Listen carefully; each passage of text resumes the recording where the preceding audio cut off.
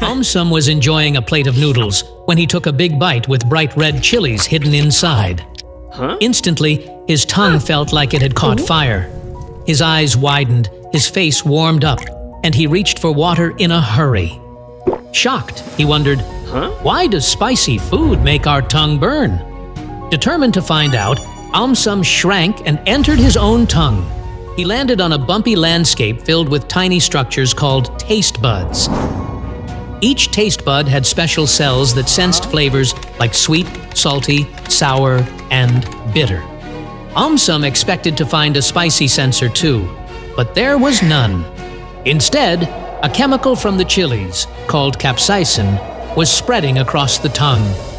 AumSum followed the capsaicin as it attached itself to special nerve endings. These nerve endings were not for taste at all. They usually sensed pain, heat, and touch. When capsaicin touched them, they reacted strongly. He watched as these nerves sent powerful signals rushing toward the brain. The brain received the message and immediately got confused. The signals were the same ones that appeared when the tongue touched something hot. So, the brain decided the tongue must be burning. The brain triggered a warm, fiery sensation to warn the body, making AumSum feel the burn even though nothing was actually burning. Smiling proudly, AumSum now understood the mystery.